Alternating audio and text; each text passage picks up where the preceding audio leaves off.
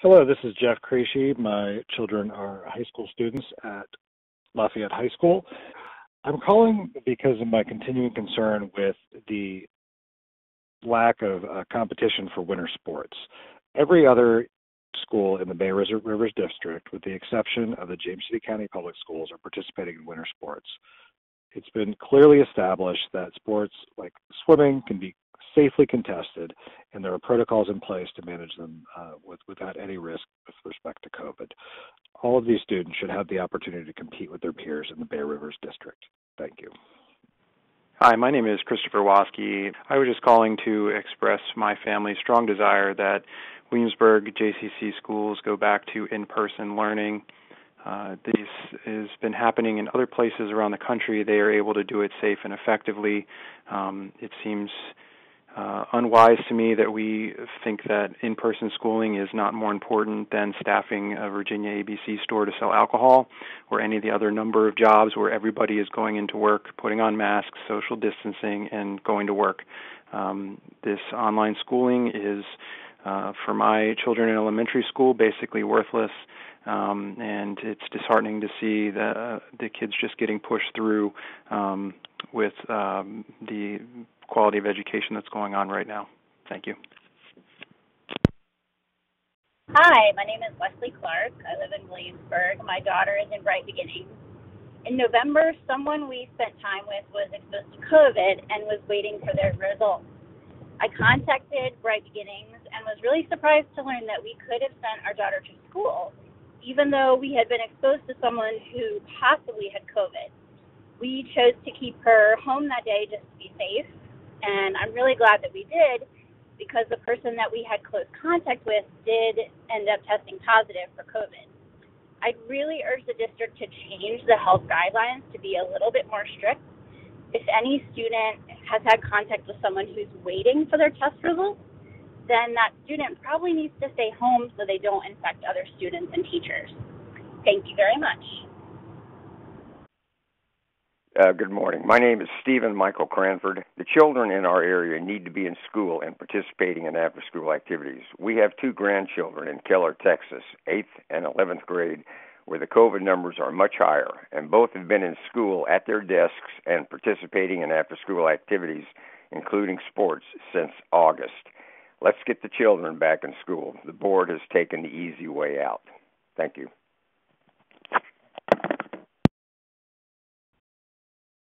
My name is Eric Hurt. I have a sophomore at Lafayette High School. In looking at the surrounding localities, Prince George has successfully instituted in-person learning and athletics. With a school budget of 25% more per student, surely our school administration can devise a similarly successful plan to return students to school and athletics. My son is a resilient young man with every advantage, yet I see his daily struggle with online learning and isolation. It's not hard to imagine the devastation that many less advantaged students must be experiencing. The cost of this harm and isolation finds no support in CDC guidance. With this failure of leadership and innovation, it is fair in the future to oppose any candidate who supported the current model or any increase in school budgets they may request. Hi, this is Tara Hurt. Please consider getting our children back into schools as soon as possible. You are failing our students. They are suffering both academically and emotionally. We need strong leadership and creative solutions and get them back in schools. Students have been back in person in full-time school buildings since August, across our country, in our state, and in fact, right here in Williamsburg, with very low or no incidence of COVID. Research has shown that school is not the spreader. Dr. Fauci himself said children need to be in school in person. I also would like you to reinstate winter sports. Why is James City County the only school system in the Bay River District not engaging in sports? We currently see in Williamsburg that winter sports are being played safely in club settings. Our students deserve more from your leadership. Thank you. Yes, hello. My name is Brian Huckins. I have grown up in the Williamsburg, James City County school system since 1980. I have two children that have gone through beyond myself and two siblings. What's going on right now in the inability for our kids to be in school is not science-based or data-based, and it needs to stop. The impact to them is beyond reproach and repair. We need to get this resolved, get our kids back into school immediately, not next fall, immediately. Hi, my name is Colin Queasy, a freshman at Lafayette High School, and I think it is ridiculous that you are not letting us swim when every other school in our district is having a competitive season. Hello, my name is Aiden Creasy. I'm a senior at Lafayette High School. I would like to know why Williamsburg James City County Schools are the only school district in the Bay Rivers District not participating in winter sports this year, and all of us would like the opportunity to swim for our schools this year. Thank you. Hi, my name is Stephanie Elliott, and I'm curious to know why is it that in James City County we are the only schools that are not participating in winter sports in the Bay Rivers District. Virginia Beach has called theirs this evening, and they will continue with theirs going forward, and they will play now. So that just leaves James City County as the only schools not playing. So that's one area of concern. Also, another concern, if kids are able to be in school in the private realm and things seem to be going well without issues, why is it that we can't get our kids back into the public schools safely? That's the second area of concern, both being one as important as the other. So I would like to have. My name is Kelly Creasy. I have a senior at Lafayette and a freshman at Lafayette, and I am calling to ask you to reconsider canceling winter sports. We are the only school district in the Bay Rivers District that will not be competing. When you cancel sports, you don't just cancel opportunities to compete. You cancel the 15 minutes before practice when everyone is in transition mode from class to training. That's when the kids are at their most honest. When you cancel sports, you cancel the 6 a.m. training time when an athlete is around an adult that knows they care about them. When you cancel sports, you cancel an athlete's motivation to eat healthy. When you cancel sports, you can cancel goal-oriented kids' desire to work on a training plan. You cancel some students' reason to go to school at all. You cancel common ground. My name is Erica Nelson. I have children attending Matoka Elementary and Hornsby Middle School. I support the children having the option to go back to school full-time, as well as school sports. I believe our children should have the opportunity to learn in person, and children with parents who wish them to remain online also have the opportunity to do so. Thank you. My name is Cheryl Cranford, and I've been a resident of Williamsburg since 2005. I've had the pleasure of seeing 5 of my grandchildren graduate from Lafayette High School, where I followed them in their sports activities and just enjoyed their lives. I have a sophomore at Lafayette High School grandson who is miserable because he is sitting in front of a computer for his online education all day and then on the computer doing his homework. This is just not right. And as a grandmother and a nurse, I am extremely concerned about. My name is Samantha Bursky. I have a 9th grade at Jamestown High School. I'm calling in support of full in-person learning for our children. I do feel that we are leaving the children behind, that they are not getting the education that they need, and that we are not trying to creatively look for ways to bring them back to school safely and appropriately. We can find ways for them to come back, for their education to be put first. And if we are able to go out in the community and do other things, our children should be able to safely go to school. Please consider bringing these kids back to school full-time, in person, versus online learning. Thank you. My name is Lindsay Taylor, and I'm a teacher at DJ Montague. I would like to encourage Dr. Heron and the school board to continue with remote learning for all students and allow staff the option to work safely from home. According to the UVA models from VBH, if winter weather and the holiday season increases case growth, as we've already begun to see, Virginia may see new cases peak at more than 76,000 per week during the week of Valentine's Day. However, if we take additional steps to control the spread, new cases may only peak at 29,000 per week during the week ending January 24th. Now is not the time to increase exposure, but rather decrease it to keep our community safe. Thank you for listening. Hi, my name is Jamie Shawn. I'm calling to encourage the school board to continue remote learning into the start of the 2021 school year here. I try my best to stay on top of the numbers from the Virginia Department of Health website, as I'm sure you have too, and we can see that the numbers remain high. To return kids and teachers to the school at this point, I believe is not justifiable. I believe it would be irresponsible in terms of managing risk. I applauded the school board when they made the decision to carry out remote learning over the course of the holiday, and I think that was a tough decision, but it needs to continue at this point. The risk is too great. You're exposing students, you're exposing the families of students, you're exposing teachers, you're exposing the families of teachers and anybody else that they come into contact with, which is to say you expose the entire community. Amy Coleman, in-person learning needs to be reinstated now. Following the science, both the CDC and AAP say students need to be learning in person. WJCC failed to create an online system that puts the students first. The students and their success have been put as a last priority and many feel hopeless. There should have been things put into place to ensure students are successful, such as correcting work quizzes and tests at least once for an increased grade in light of less instruction and less face-to-face time with teachers. Removing winter sports from our students when all other schools in Bay Rivers continues to compete is horrific. You've single-handedly taken scholarships away from our students and handed them to students in other districts. You've received zero input from students and families that this impacts. As a healthcare provider, I know the risks of COVID. It is possible to live and work safely in its midst. You allowed the option of competition taken away from students whose parents' tax dollars and votes allow you to be in your position.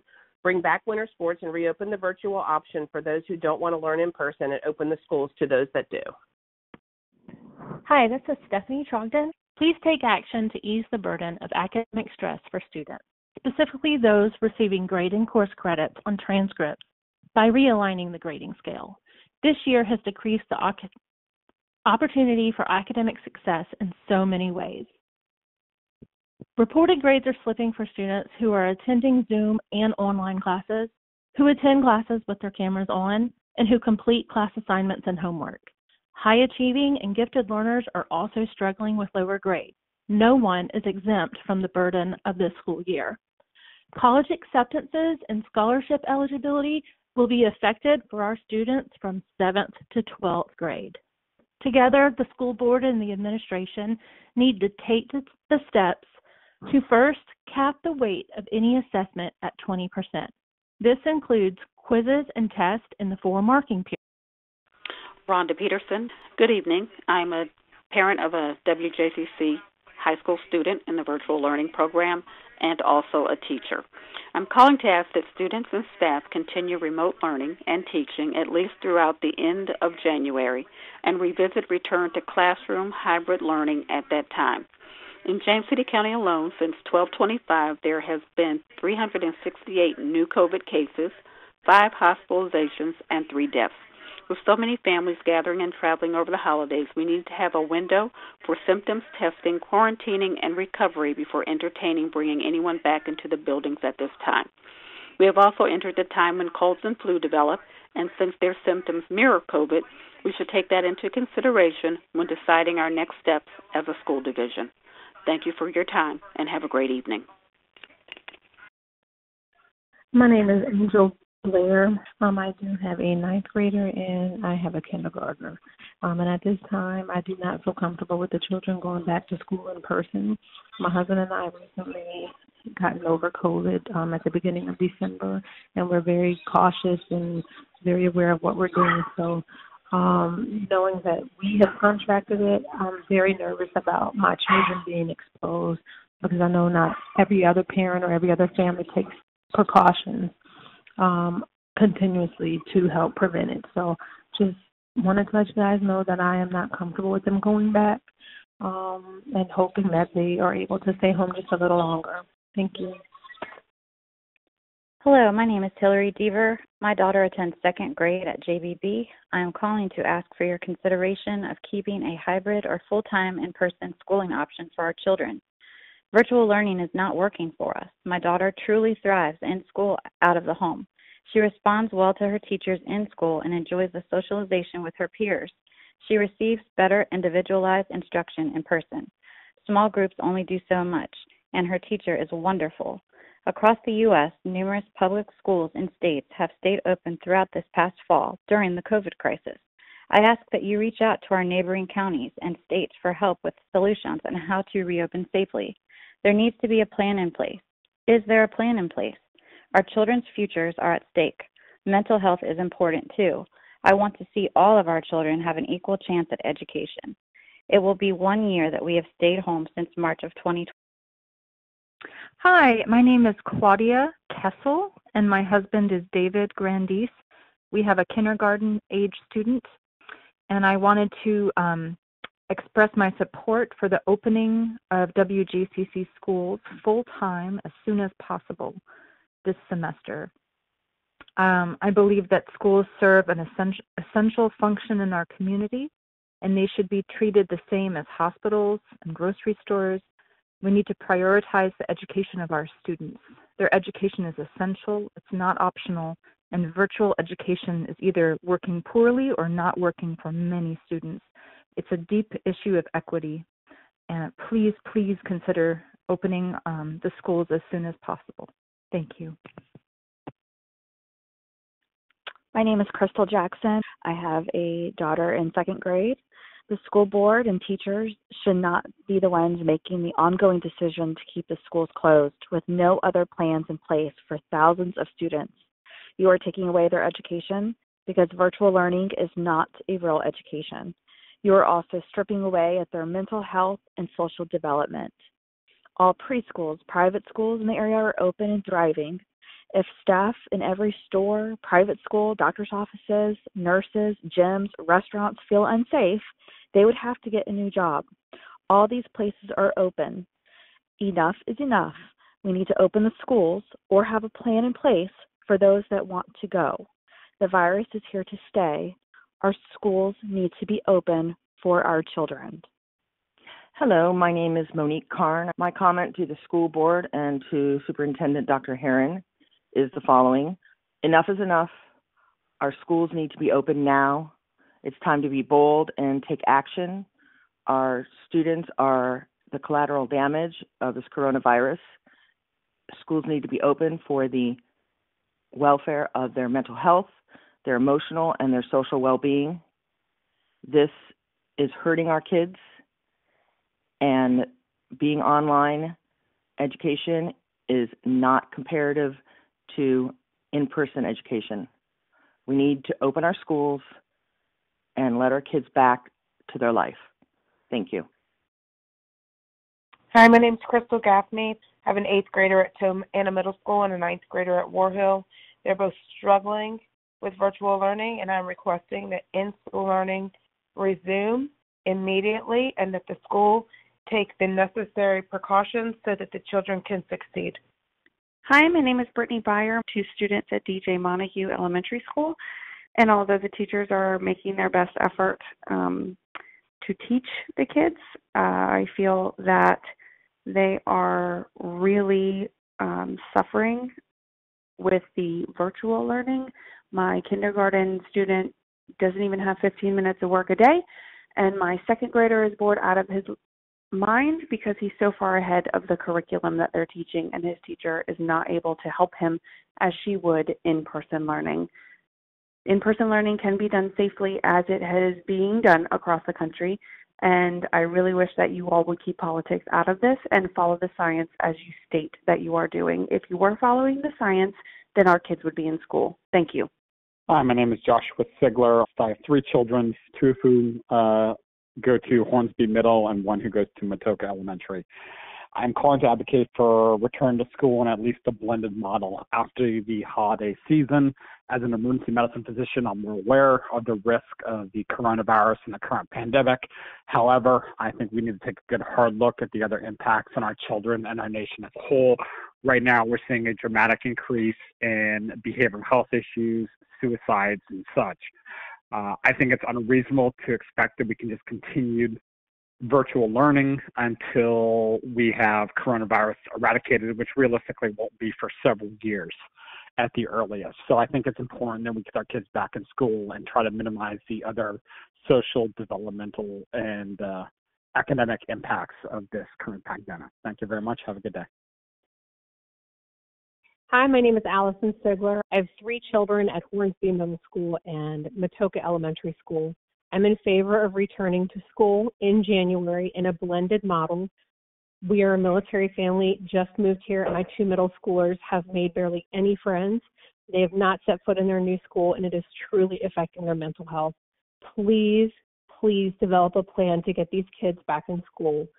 Virtual is not a solution for 2 years. This virus is not going away. It will be here for years. We need a plan to go back to school. Thank you. Hi, my name is Thomas Byer. I have 2 children. One school-age daughter is 5 and another son who is 8. They both attend DJ Montague, and I think it is gross negligence on the part of the school board that they're not allowing kids to go back to school. I think it's proven time and time again that it's safe enough to allow kids into schools, and there are plenty of health and safety measures that can be implemented and allow the children to learn in a format that will further their education. Right now, what's being done virtually is a shame, and it's setting our children back. And I believe that the state and the city and the county have. Hi, I'm calling on behalf of WJCC Schools as a parent of a student at James Blair Middle School.